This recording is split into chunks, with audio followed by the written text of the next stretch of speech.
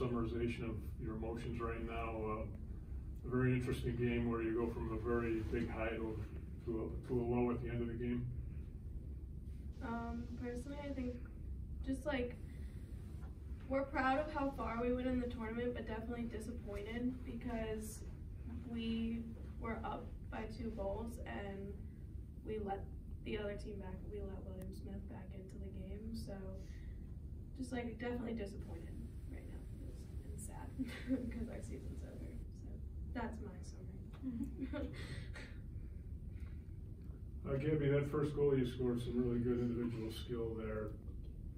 Had you identified something through your scouting and or film work that you really forced them to defend a lot in the first half, and that's something that they haven't had to do an awful lot of? I think that we had a really good scout, but I think what it comes down to is everyone showing up, everyone giving it their all, regardless of what we know about them.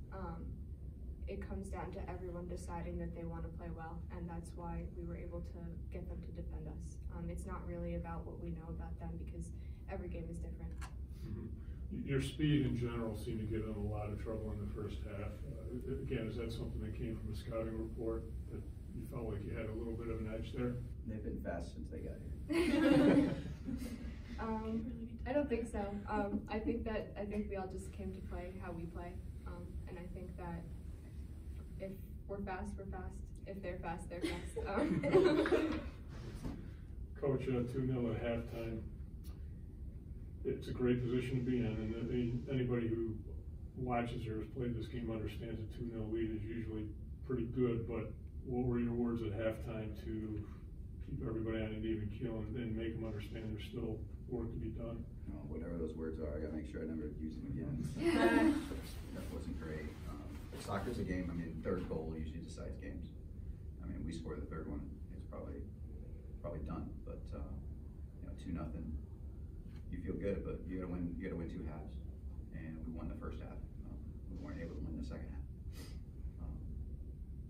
But yeah, I don't know. I mean, this is a player-led team, and hopefully coach mentored. We're trying to help them find the ways they want to go, but this group, they lead themselves. We don't have to spend a whole lot of time hand-holding. Okay.